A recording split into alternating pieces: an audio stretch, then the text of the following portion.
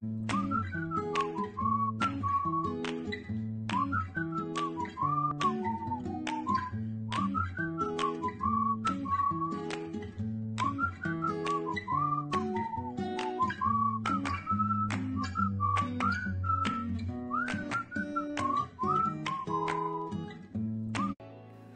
today we will learn how to create a function block in FX5V PLC. Suppose you have several motors for which you need same program to execute. So either you write a program for each of the motors separately, or you can use function block. If you write the program for each motor separately, it will consume time simply. So for this you can create a function block. Suppose you have a start button. Once you press start button, one delay timer will start. After delay time is complete, the motor will run. The motor will run for a given time, or once you press a stop button. So this is the small sequence of the function block which I am trying to create today. So basically you need two timers, two buttons, and one output for this function block. So let's get started with this. So this is the main program here, the body of main program in the scan area. Here in FB/FUN, I will right click and add new data. So I am writing the name of my new function block, that is motor 1, suppose. Then OK.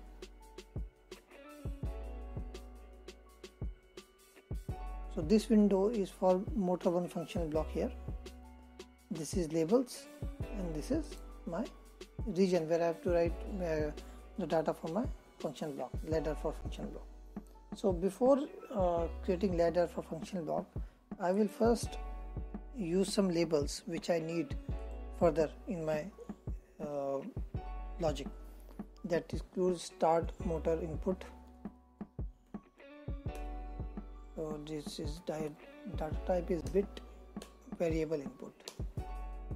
Again stop motor in case of any emergency, or if you want to abort the motor running, then variable input. Then you need motor output also, motor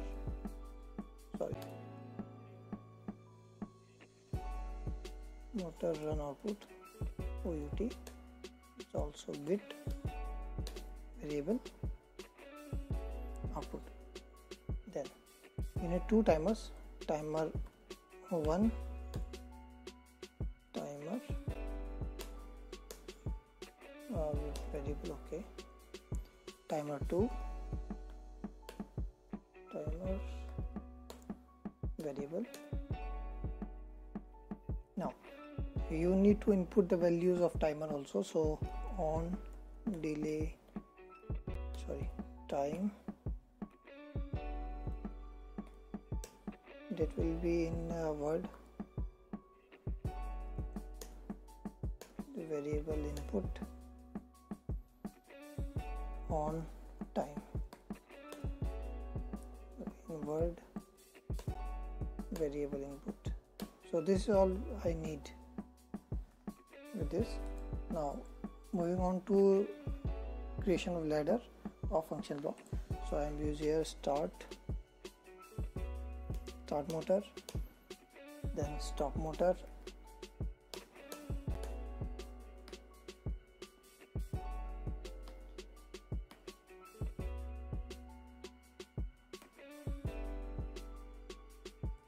now I will use as dummy as my variable bit, not input,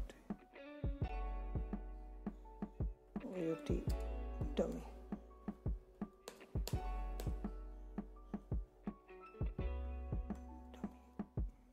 Here. Now one on delay timer, timer 1 on delay time. So timer 1, now motor output, with this motor output I need one timer, second timer, timer 2 with on time. And once this output timer 2 will execute and complete, this will cut this line, timer 2, as you can see. Okay, so this is my logic for the sequence. Let's compile this.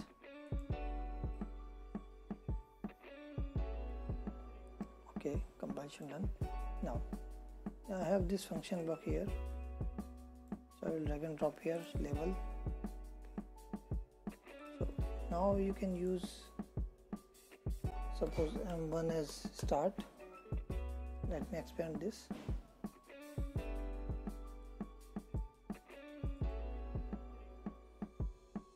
M2 as stop,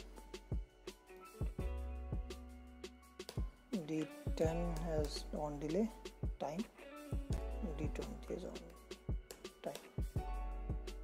Output you can use any OUT by 2. So let's compile this.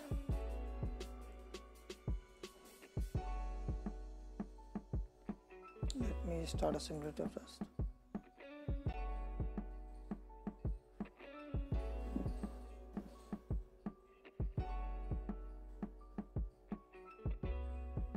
Anything you write in this words D10 or D11, D20 sorry, then that will be multiplied by 100. So suppose if I am using 1 here in D10, so the on delay timer value will be 1 second. If I am using 100, then it will be 10 seconds. So the operating system is running now. Let's use in D10,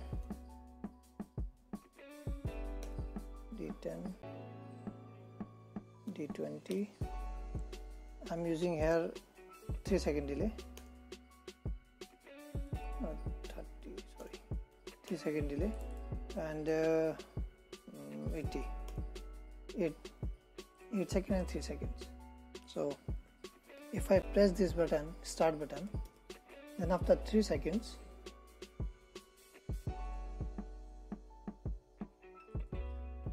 M1, M2,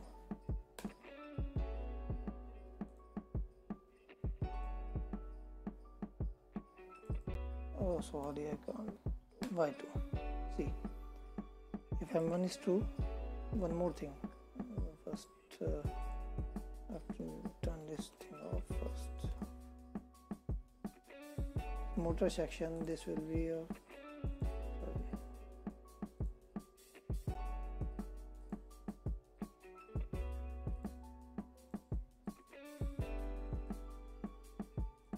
resonance.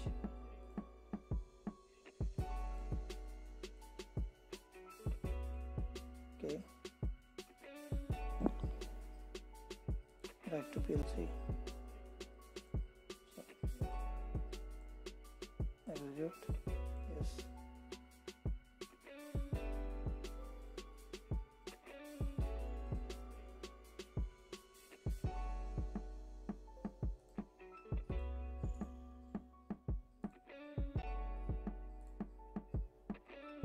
Now in this I am writing again 30, sorry 90. Now I will this on after 3 seconds Y2 will turn on. See, Y2 will turn on, and after 9 seconds the Y2 will turn off. See, now if I start the button